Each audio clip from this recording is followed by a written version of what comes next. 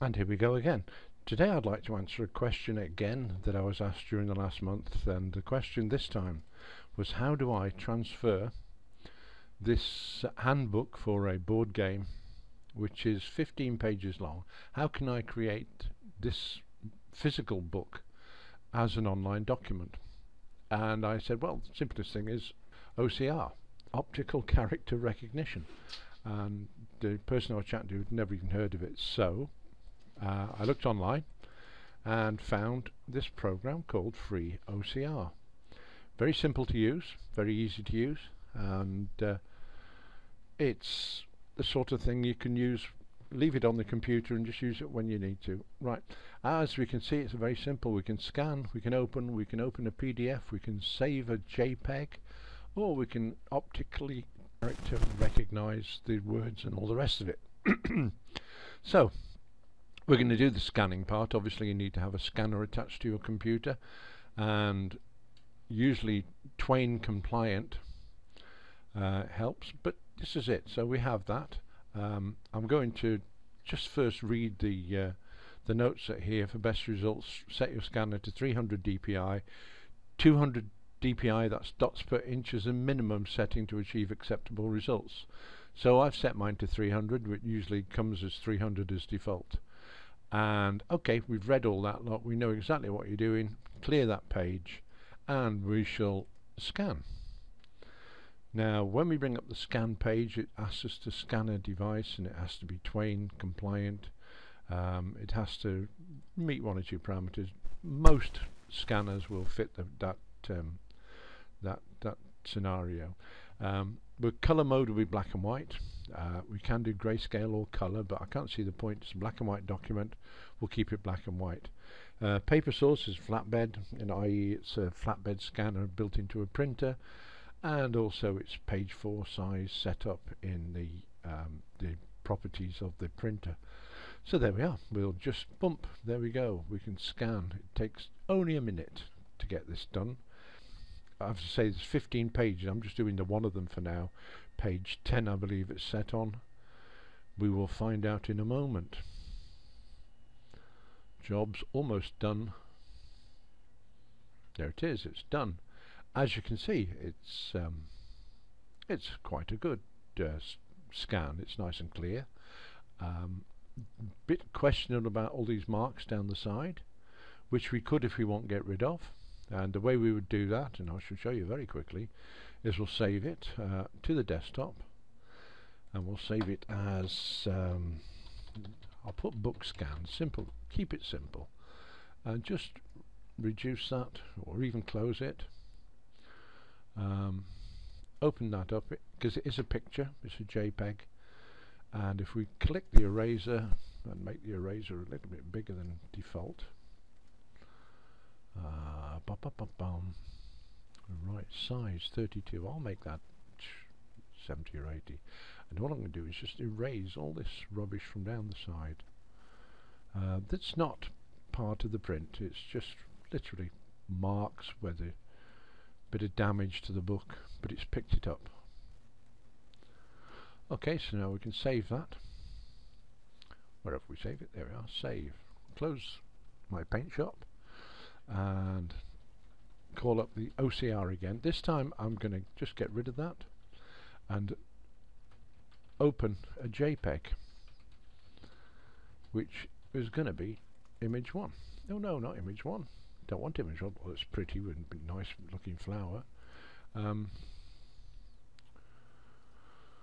Book scan, that's what we called it. There we are. And as you see, it's a lot cleaner down the side. It's not perfect, but you know, if you want perfection, you just spend a little time on it. So we can do OCR now. Current page only. Takes a few seconds, not a minute, and I'm not exaggerating. There we are, it's done.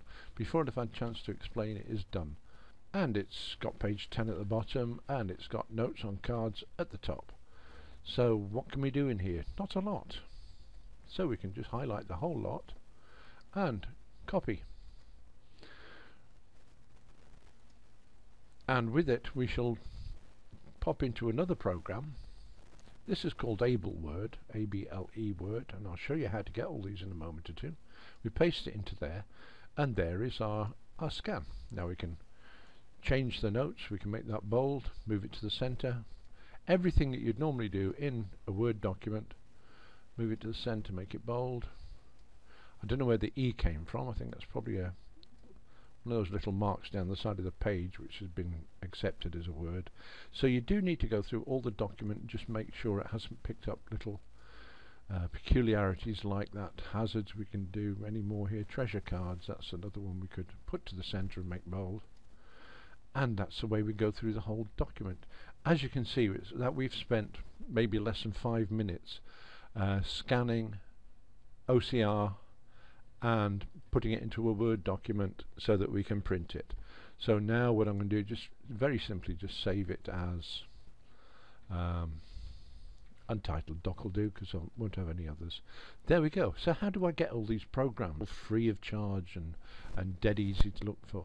Well, first of all, you do a search for free OCR, but let me just take you to the website first, which is this one. It's called, the website I'm going to is www.paperfile.net, and then we go to downloads, and in the downloads page we will find download for free, which we'll do. There it is. That's the one I did earlier, just in Blue Peter fashion. Did one earlier. So there we are. I can save that, which I won't do at the moment, but as I clicked on download, it did say, give me this little hint here. Look, it's visit Able Word site. So we click on that, and sure enough we go to www.ableword.net. Now this little thing is it's very interesting. We can edit PDF files as simply as Word documents. We can load in docs and docx, which is the Microsoft version, and I think a lot of the free sites use docx. We can load in Adobe PDFs, we can do rich text, we can do plain text, and we can also do HTML documents just by clicking on this. It's so easy. Okay, so we'll take a closer look at this. Let me go to the downloads, and that's the system requirements there. We need Windows XP or greater through to Windows 10. We need a gigabyte of memory to work it. We need 20 megabyte of data for the on the disk side, so it's a small program by comparison, and Net Framework 2 or higher. So latest release is March the 9th 2015. So download here, and a simple click will download the program. I've looked through the terms and conditions and everything. There's nothing untoward. It's just straightforward. You have it for nothing. Use it freely, and unfortunately it's at your own risk. So if something goes wrong, don't blame the writer of the program. It's your fault. And it also has how to uninstall, and it'll actually give you hints and tips on how to uninstall it should you wish to do so.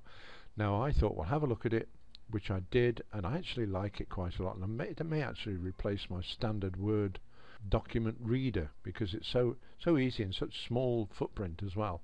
So there we are. That's 2 programs. I can close that now. We've finished with the OCR, but there they are. That's the picture I took using OCR scanner, and also the untitled document, which will open in Word. And there it is. It's quite good quality. I think you do have to read through and make sure it hasn't picked up any errors and all that sort of thing. View, we can zoom. Let's go to 200%. Okay, there we are. But you need to go through and read every line, because it could have picked up some of them scribbles at the side and made them into words which you don't want. And there we go, this Medusa and something or other. We need to check out what that is and correct that text. I don't know what it is, but there we go. If you can hear a cat meowing in the background, that's because I've got a cat meowing in the background. I think he wants to do something like eat. That's his normal excuse. It's food time, and he wants to eat, and he just makes that noise until he just gets his food. Anyway, there we go. Do you want to save changes? Yes, I might as well. There we are. So there we are. That's 2 programs for you. One is called Free OCR, and I'll put the website addresses up in a moment. And the other one is Able Word, A-B-L-E Word, and I'll put the address as the cat is going mad, forgive me. I think he just in the the space of 2 meows, it got to the top of the stairs and back down again. Never mind. So yeah, those are I'll put the addresses for those at the end of this demonstration, which is now the end of the demonstration. If you enjoyed this, please subscribe to my channel, Howard L. Hall, on YouTube, and if you like it, give me the thumbs up. And of course, if you have any comments, please feel free to give a comment. I'll always try to reply in some form or other to your comments, so they're not in vain and they're not wasted space. Thank you very much, and bye for now.